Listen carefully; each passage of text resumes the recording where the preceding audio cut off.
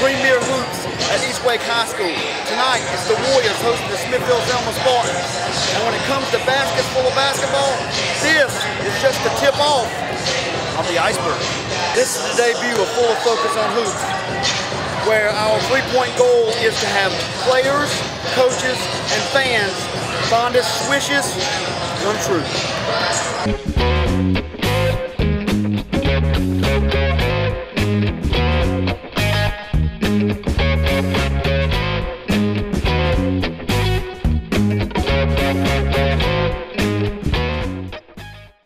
Standing here with Coach Tony Dupree. It's been 20 years ago you walked off the court with a state championship.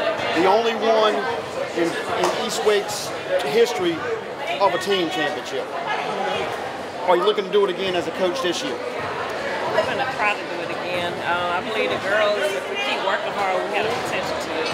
Now, because I can sub probably about anybody almost for us to go in. As far as scoring wise, I do try to get everybody involved because you never know who you're going to need in the crunch time. So that's the whole thing. Everybody work together. Now, I want to say it quit before conference, our first conference game.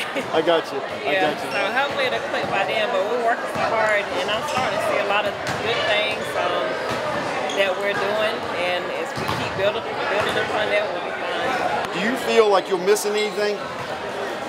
A state championship. Which you already have. Yeah, I got you. And you won that conference too. Yeah, I want that too. Is that something that fuels you in the whole season? It is, because I'll be ready to get prepared for it, because it's something I tell the girls, like, at the beginning, that's one of our goals, is to win a conference and then the states.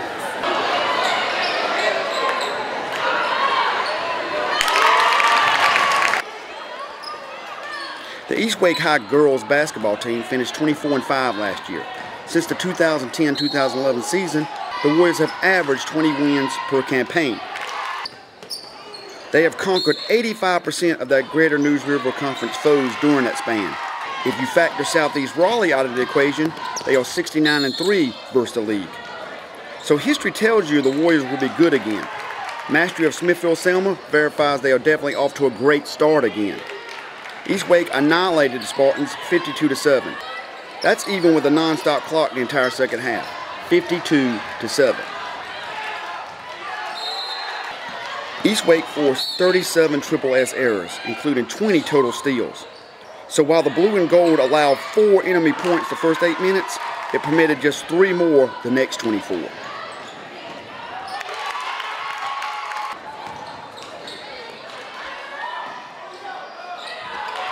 The spread was 13-4 at the 1, then 33-6 at the half, then 48-7 as Coach Tony Dupree displayed the depth of her roster.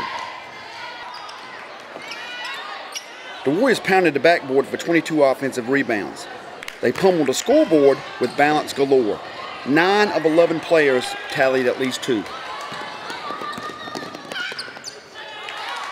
Number 12, Tamira Knuckles, knocked in 11 and pulled 6 caroms. No surprise there. She is the leading returning point producer. Number 15, Amaya Brown, produced 7 points and 7 ricochet rips. Number 34, Jasmine Reed, tickled the twine for 8 clicks. She drained 2 trays. Number 33, Amira Godwin, gobbled up 7 points. Number 22, Makija Covington, swiped 6 enemy possessions. Both Taylor Todd and Charliza Woodard netted 5 with 1 3-pointer each.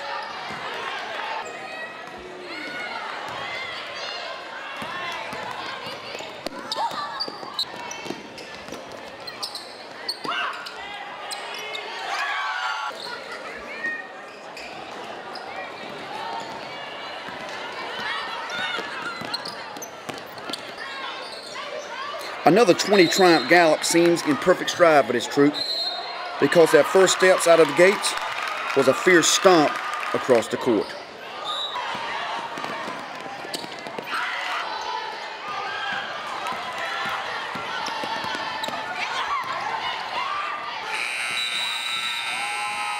So I'm excited about our progress and where we're going. It's just going to take a little time because of our lack of experience. We're further along with our perimeter play. Right.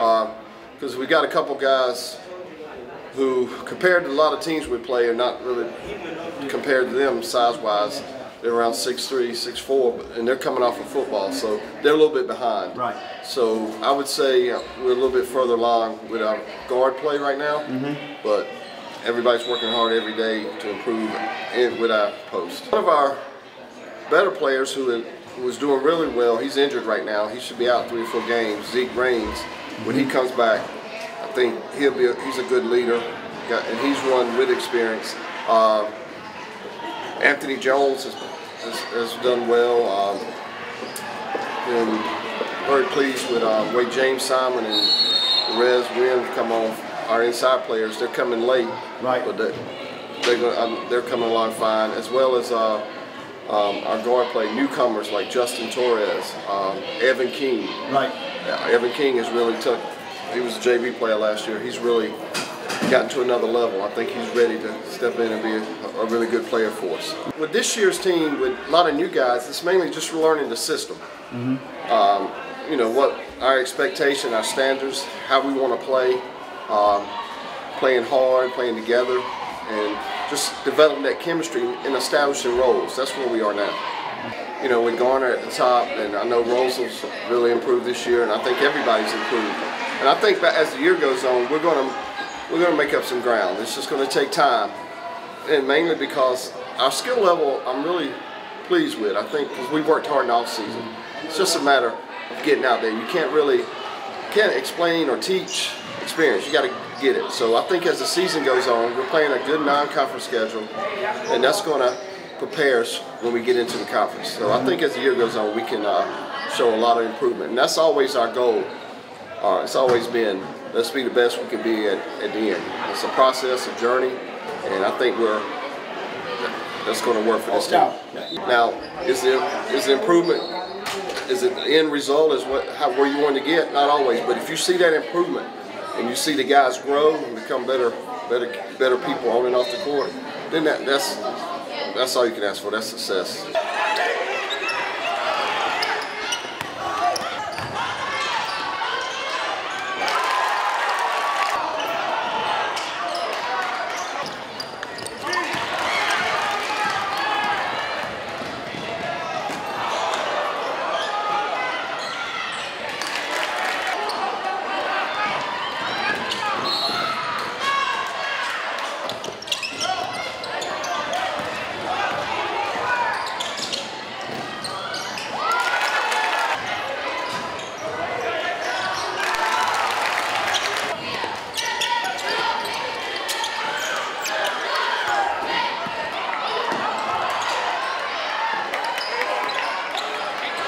Despite 30 turnovers by the occasionally sloppy Warrior guys, the curtain-raising contest turned out just fine.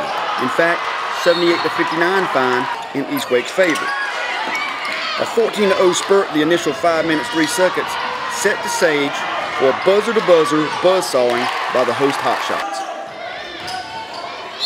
The visiting Spartans never ever shaved the deficit below double digits from there. It was 16-6, 8 minutes deep, and 34-18 halfway through. The gap remained 54-37 following the third stanza, even after a steal spell which saw Smithfield-Selma cash in a series of Warrior ball-handling butterfingerings. Not always a thing of beauty, East Wake collected plenty of individual outbursting booty.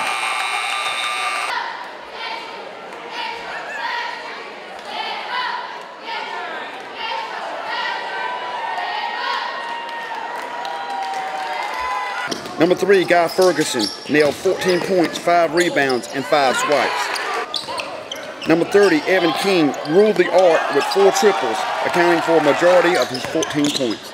Number 23, Kelshawn Miller, was a double-dealer killer, slashing 11 points plus 11 rebounds.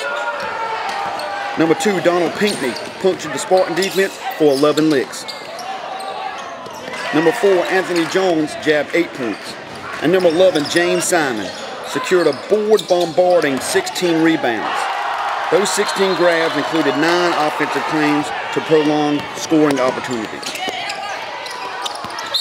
Thus, a multitude of mistakes could be forgiven and forgotten. especially if these Warriors continue to run and gun right past brief stumbles and bumbles the rest of the schedule.